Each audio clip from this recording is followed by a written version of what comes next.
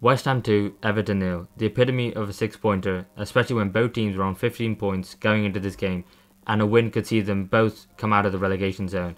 I think it was a game where we have to focus first of all on West Ham and David Moyes, because when a game like this occurs every now and then, there's a lot of focus on the team that just lost the game, in this case Everton, who had a terrible performance, but we're going to come on to them, because I want to give credit to David Moyes and West Ham, who I think played really well and managed this game really well.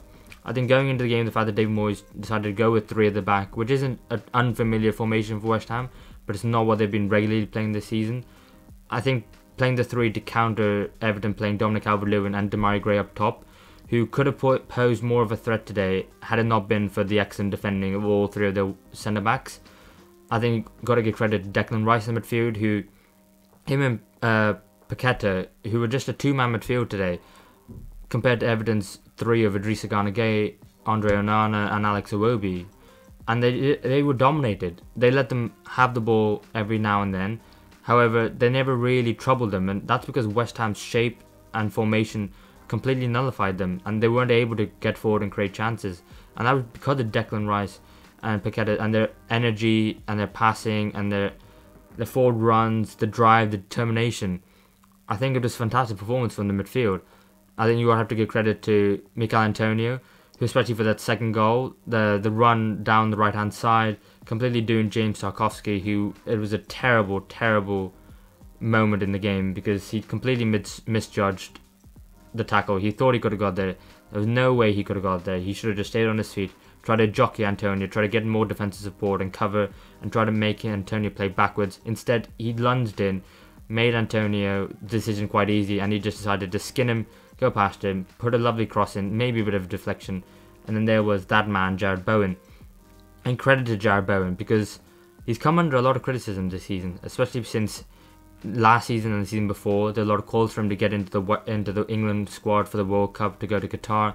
Unfortunately missed out, but play like that again, and I'm sure he'll be in that squad again one day soon, because he was a difference maker today. He had that cutting clinical edge in the final third that both teams were lacking, and both teams have been lacking all season really, which is why they find themselves in this kind of position.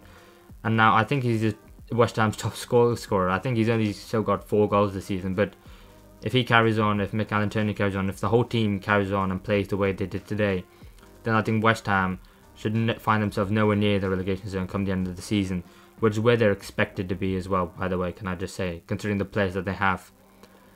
And now on to Everton, who I have mentioned a little bit, because where do you go from here as Everton and Frank Lampard?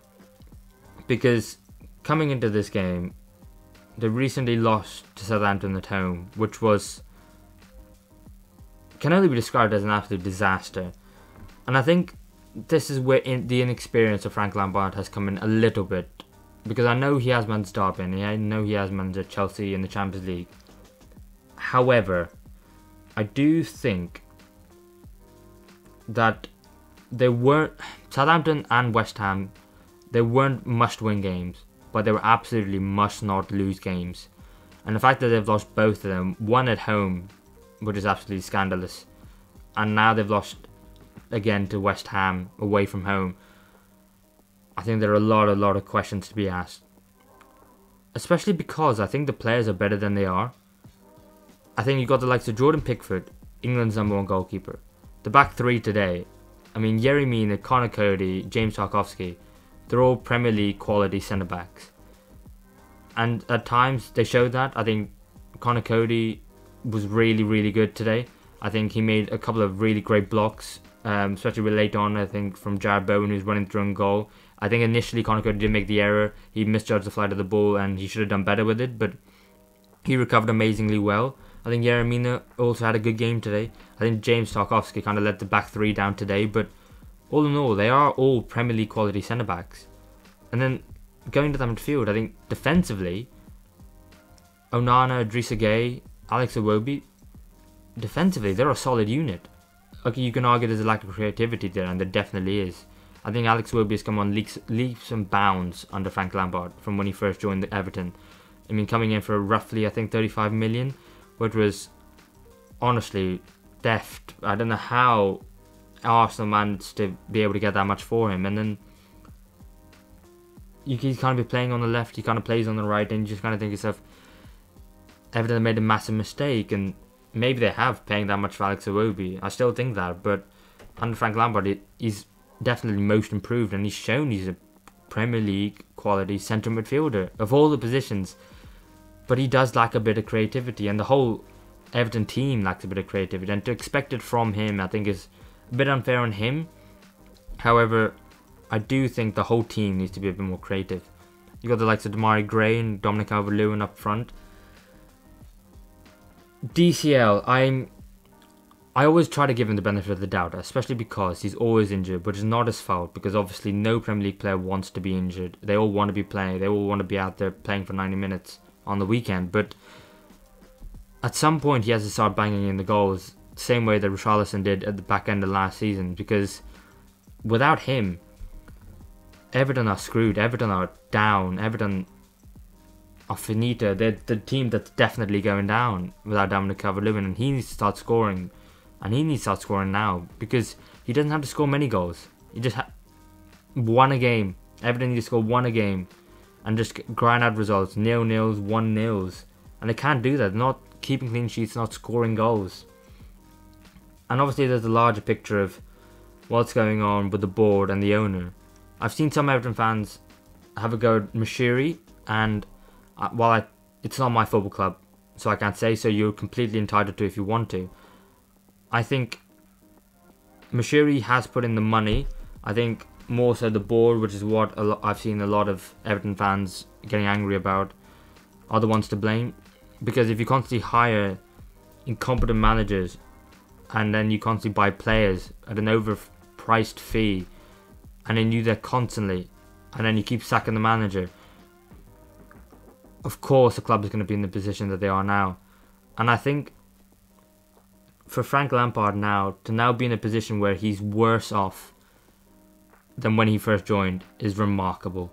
I think before the game, Everton were 4 points worse off this season than they were last season. So they've got to do even better than they did last year. And I don't doubt that they can do it, because you saw it at the end of last season. The fans getting behind the team, the players really galvanising themselves in the performances, Goodison Park being a fortress. But I don't see how they're going to do it this season unless they decide to sack Frank Lampard and invest in the squad. And it's not always nice saying the manager should be sacked. However, should he be getting more out of these current set of players? I think so. I think he should be getting more out of these current set of players. And ultimately, that should be the benchmark for a manager. Are you getting the most out of the players that you have? Yes.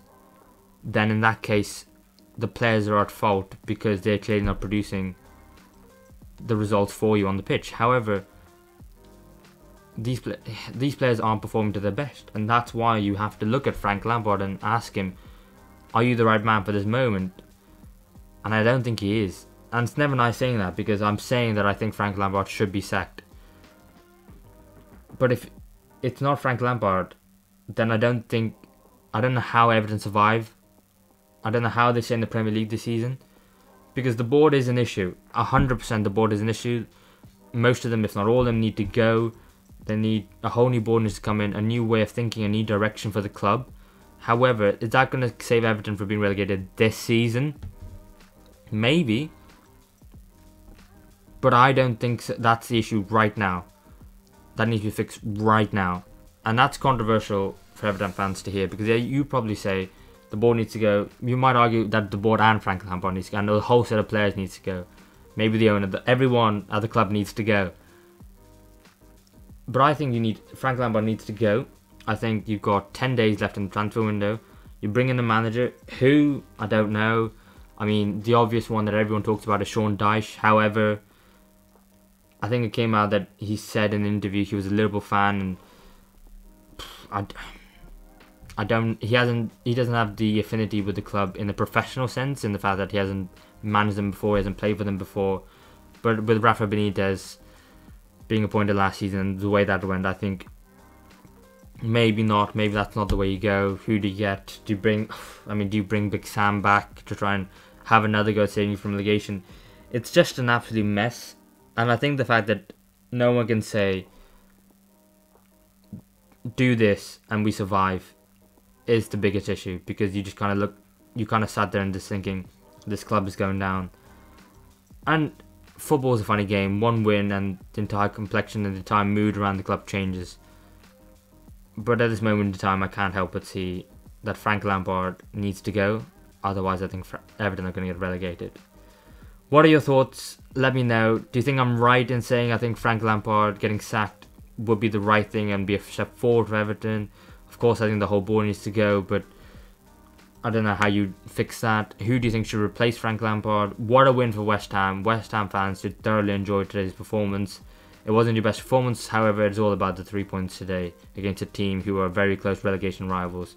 So let me know, what do you think? Who should replace Frank Lampard? And West Ham, where can you end up this season?